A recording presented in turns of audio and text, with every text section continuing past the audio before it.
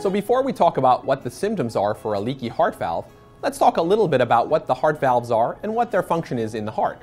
The heart valves are doors in the heart that are supposed to open widely and let blood flow in one direction in the heart and then close tightly without letting any backflow or regurgitation, what we call leakiness, in the heart. Leaky heart valves are not uncommon.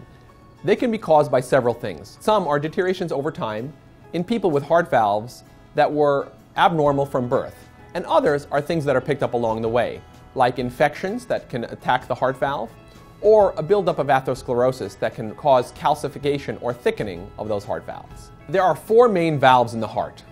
For the most part, symptoms usually come when one of the 2 left-sided heart valves have a problem.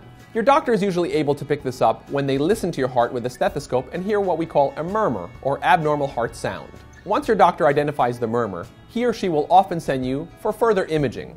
Most often, we use cardiac ultrasound to take a good picture of the heart and see how the valves are functioning. We have ways on a cardiac ultrasound to tell if the heart valves are too leaky or too stiff, and whether or not they're functioning well overall. When the valves don't function properly, they can do one of 2 things. They can either be pretty tight, or stenotic, or very leaky, or regurgitant. Either one can lead to some symptoms. Those symptoms would be shortness of breath when you exert yourself, or lower extremity swelling or edema. Usually they come on pretty gradually, and you would notice an increase of symptoms over time, such as the lack of ability to walk up a flight or 2 of stairs, something you might have been able to do just a few months or a year before.